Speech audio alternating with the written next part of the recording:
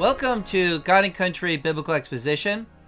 The topic for this week's program is how can Harris and Walz claim moral superiority? This is what we're hearing in the Democrat campaign, and this is what we're going to be hearing in the upcoming Democrat convention next week in Chicago. Harris and Walz speak of themselves as the epitome of virtue and compassion. Their policies will bring about a good life for all Americans. But don't all politicians say this? True, but since the two political parties contradict each other, we must remember the law of non-contradiction. One party must be right and the other party wrong because two opposite values such as thou shalt not murder and thou shalt murder can't possibly both be true. And the same is true for all the other 10 commandments. There are two opposing worldviews. One good, one evil. Ecclesiastes chapter 10, verse 2. A wise man's heart directs him toward the right, and a foolish man's heart directs him toward the left.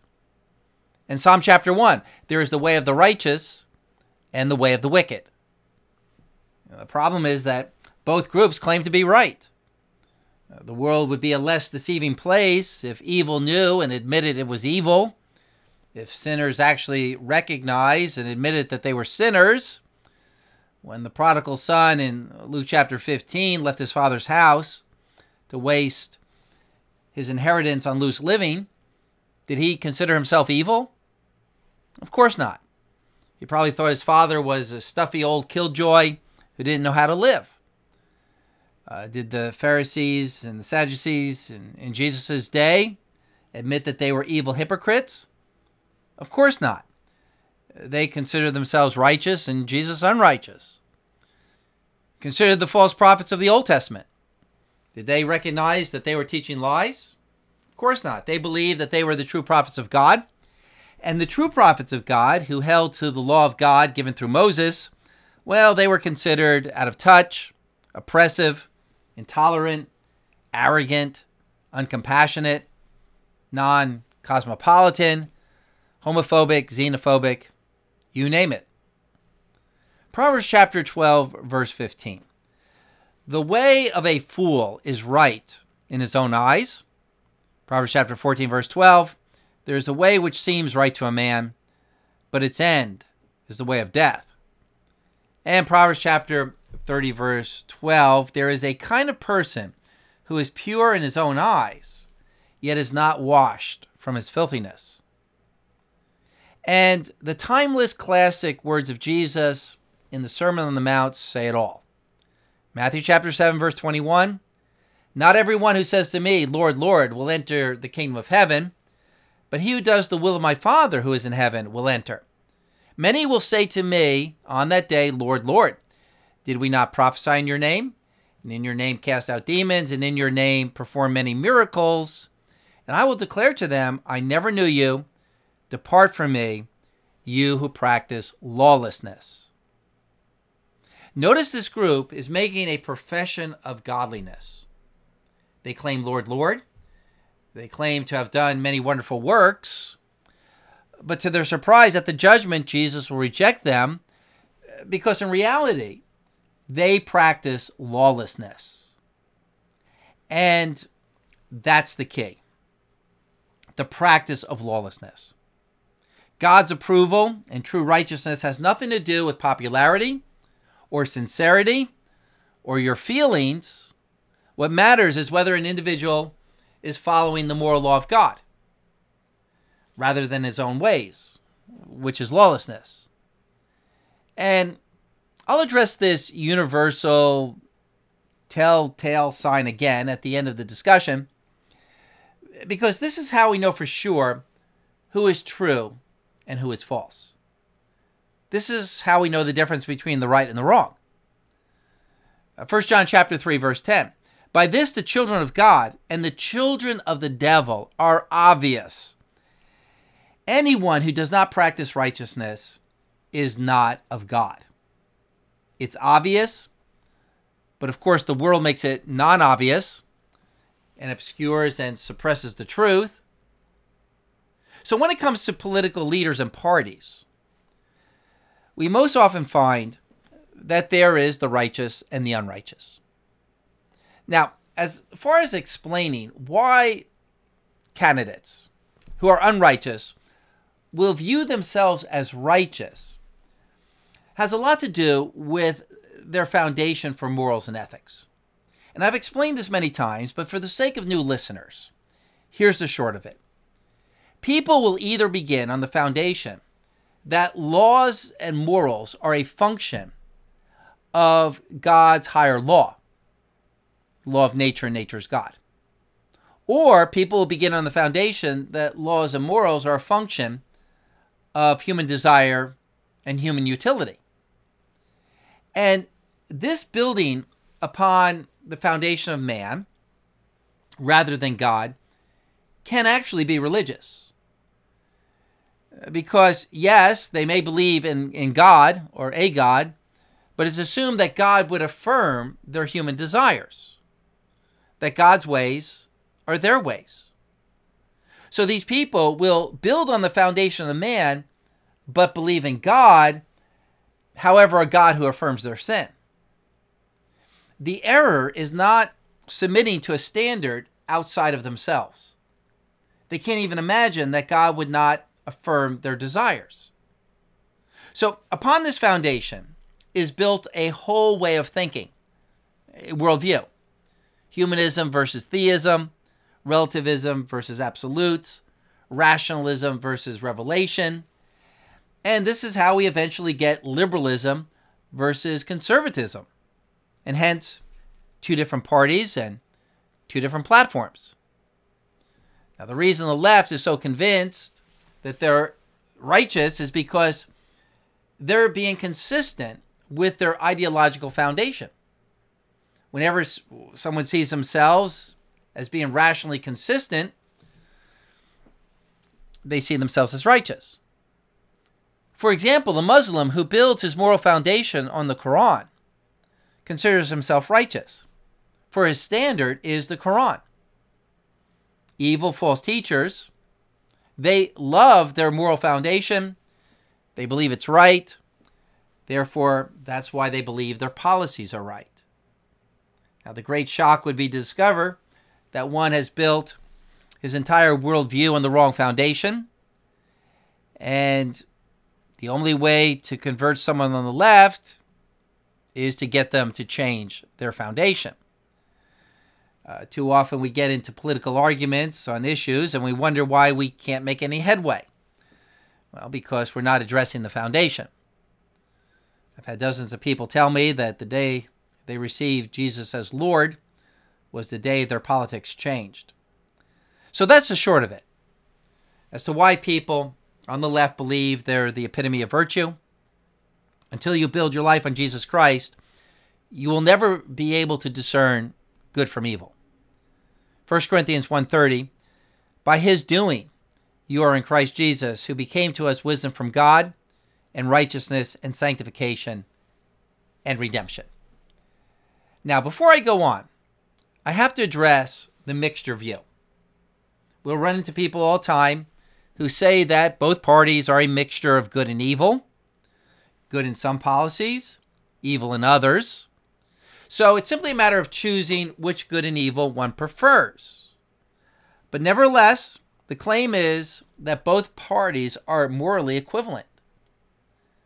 And the way this goes in American politics is the claim that the Democrats are better in regard to compassion for the poor, but the Republicans are better in regard to economic policy and national defense. Now, I believe that description is a manufactured false narrative and part of the delusion. But regardless, the mixture view is very popular, but it's not the way life really is. When the communist Bolsheviks took over Russia, it wasn't as if they were just as good as those supporting the current free market. When the Nazis took over Germany, it wasn't as if they were just as righteous as the Weimar Republican Central Party.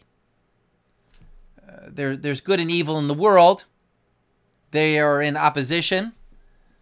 Matthew chapter 12, verse 30, Jesus said, "He who is not with me is against me, and he who does not gather with me scatters."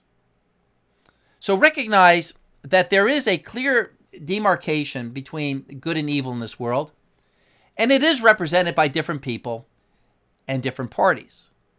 There are two paths: the way of the righteous, those who follow the law of God, and those who don't. And there's no middle ground. And this brings up another point. When politics, when the rhetoric of politics gets too heated, often we hear political commentators say we should never call other people or other parties evil. Because if you call others evil, that dehumanizes them, and that has always resulted in unjust persecution. Well, sure, if it's a matter of whether to spend money on building a highway, but in serious moral issues, evil needs to be identified and called out. Proverbs chapter 4, verse 14, "Do not enter the paths of the wicked, and do not proceed in the way of evil men." The Bible itself calls evil men evil men. So let's now talk about the positions of Kamala Harris and Tim Walz versus their claim to virtue. The biggest issue for the Christian community is the abortion issue. That's the only issue we'll have time to discuss in this program, but that is really all we need to know concerning which side the Democrat candidates are on, the side of righteousness or the side of evil. Harris has made pro-abortion her key platform issue, and she hopes to win by promoting a woman's right to an abortion. And she's right in this sense. This is one of the main issues that distinguishes her from Republicans. From the AP, President Joe Biden might not use the word abortion when he talks about overturning Roe versus Wade, but Vice President Kamala Harris sure does.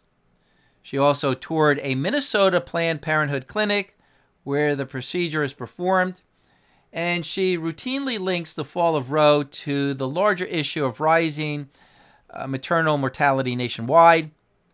Now that Harris is running for president in place of Biden, Democrats and advocates for reproductive rights are hoping that her bluntness on abortion, coupled with the administration's policies, will help sway voters to deliver them not just the White House, but key congressional seats as well, unquote. So there's no doubt that Harris is the pro-abortion candidate. Here's just one clip of hundreds of Harris campaigning on the foundation of abortion. Republicans in Congress are now calling for a nationwide abortion ban. Some even from the moment of conception. The right of every woman in every state in this country to make decisions about her own body is on the line. And I've said it before and I will say it again. How dare they? How dare they? From Kansas to California, Michigan, Montana, Kentucky, and Vermont, they spoke with their vote. In essence, they said, one does not have to abandon their faith or deeply held beliefs to agree that the government should not be telling people what to do with their own bodies. What a lie. What an obfuscation. A woman is not primarily making a decision about her own body. She is making the decision to take the life of another human being. The slogan, "My body, my choice," is a lie to make evil sound righteous. It's not about your body, but the body of the child. And to take the life of another person is not your choice. Look at how Harris is exalting a woman's own self-determination over the life of a child, which is the very definition of murder, killing those who get in the way of your own ambitions. And the government can tell people what to do with their own bodies. if they're using their own bodies to kill someone else. Kamala Harris lacks moral understanding, and that's putting it mildly. By the way, Harris also claims that you can keep your faith and believe in abortion. She always loves to throw in that line. But 1 John chapter 3, verse 15. And you know that no murderer has eternal life abiding in him. So I could go on and refute her abortion arguments, but that's not the subject for this program. But also in regard to abortion, the running mate that Harris chose, Tim Walz, is radical pro-abortion, right up to the moment of birth. That's likely the main reason Harris chose him. Last year, Walz signed a bill into law in Minnesota declaring abortion to be a fundamental right that can be exercised without restriction at all stages of pregnancy. Walz also eliminated a Minnesota law in the books since 1976 requiring medical personnel to try to save babies born alive after abortion.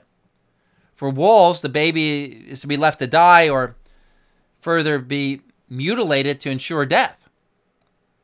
Walz also eliminated state funding for all pro-life pregnancy centers, but continued to fund Planned Parenthood. Since Roe versus Wade was overturned, abortions in Minnesota are up 25%, and Walz is glad for it. But in this, the Democrat ticket is exposing where they are morally.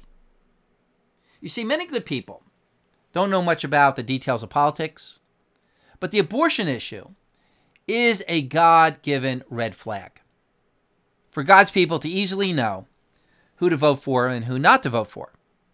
If a candidate can't figure out that killing a baby in the womb of the mother is the height of evil, that candidate is in moral darkness.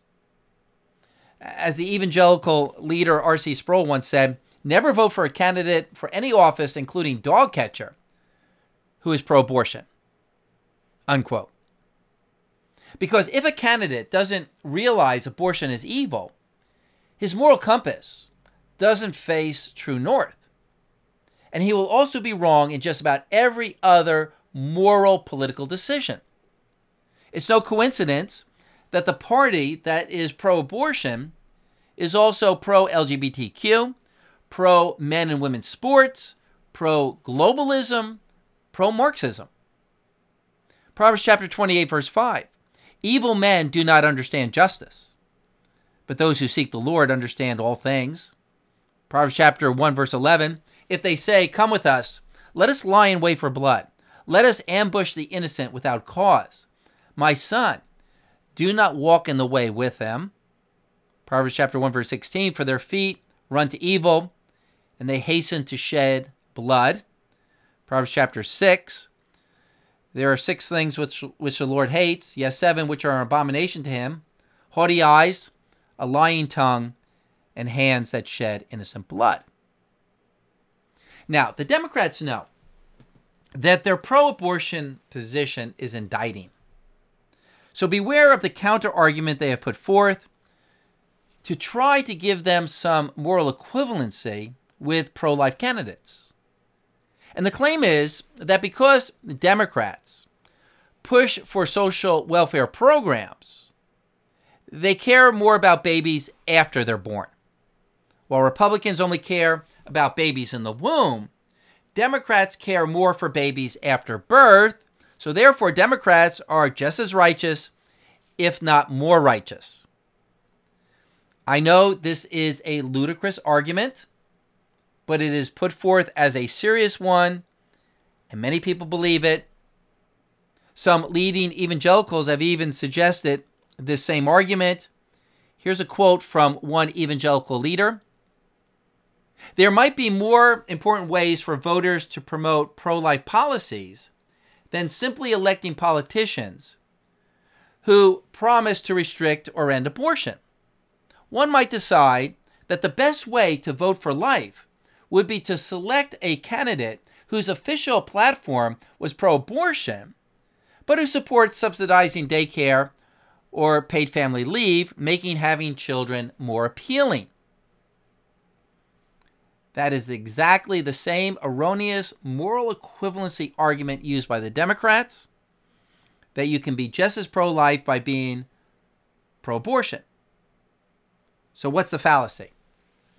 What mistake did this evangelical leader make? Well, it's the same mistake made by the Pharisees, neglecting the weightier matters of the law. You see, the Pharisees could find biblical laws to support their policies, but Jesus condemned them for breaking the law of God by putting lower laws above God's higher laws, failing to understand weightier matters of the law. And the preservation of life is the higher law of God. Allowing for the murder of some, but taking care of those you don't murder, doesn't justify your support for murder. It doesn't make you a good person. Keeping laws about feeding the poor doesn't make murder righteous. Murder is such a heinous act that supporting daycares or paid family leave isn't even close to being morally equivalent to stopping those who are actively murdering children. Can you imagine someone saying, even though Hitler is incinerating the Jews, you should still vote for Hitler because he's encouraging Germans to have more babies and building daycares, which is exactly what Hitler did. Inverting the hierarchy of God's law is what deceives many people. For the Democrats, in believing that personal choice, which can be a virtue in some circumstances, believing that it's a higher value than life, or for some deceived evangelicals who believe charity is just as high a value as protecting life. But I'm digressing here. What's my point? Discerning who is righteous and who is evil is often not clear to many. Not because God's law and his spirit or our God-given conscience is not clear, but sin deceives the human heart. It deceives the mind with false rationalizations. Jeremiah chapter 17, verse 9. The heart is more deceitful than anything else, desperately wicked. Who can know it? Ephesians chapter 4, verse 17. The unsaved, they walk in the futility of their mind. They're darkened in their understanding. They're excluded from the life of God because of the ignorance that's in them, because of the hardness of their heart. So let's not be surprised when at next week's Democratic convention, all the speakers will glowingly portray themselves and their party and their platform as holier than thou. And they will do this in all sincerity, when in fact, they are promoting evil. And please understand, the fact that they are deceived and the fact that they are sincere does not lessen the guilt of their wickedness one iota. Because, unfortunately, most people think that if a moral standard is found to be debatable, and there are people on both sides of the argument, surely it must not be part of the definitive law of God. But no, people can be sincere and yet practice pure evil. The fact that they justify and rationalize evil doesn't lessen the evil, it just shows that they are more evil. They become so evil, they're calling evil good and good evil. The typical criminal knows he's doing wrong. It takes a psychopath to do evil and think he's doing good. Proverbs 17:15. He who justifies the wicked and he who condemns the righteous, both of them alike are an abomination to the Lord. Notice the two sides. Justifying the evil and then condemning or calling evil those who are righteous. This is what we're going to see going on at the political convention next week. So let me close with a word about the power of deception, the deception of sin.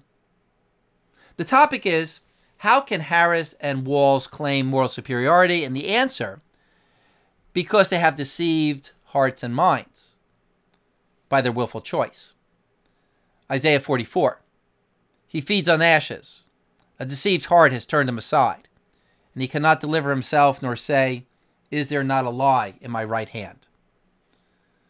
We must come to understand the biblical doctrine of sin in regard to the power of sin's deception, where the false prophets always thought that they were the righteous ones. They had no doubt of it. They were sure that they were the good people of the world. The road to hell is always paved with good intentions. And that's really hard for people to understand. Mostly because people judge right and wrong by feelings, not by the Word of God. The Bible speaks often about the deception of sin.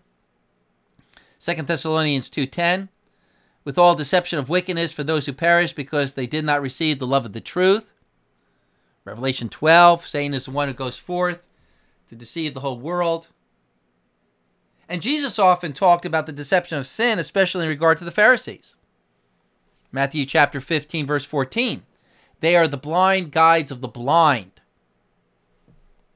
Spiritually, they are morally blind themselves, and they lead those who are also spiritually, morally blind.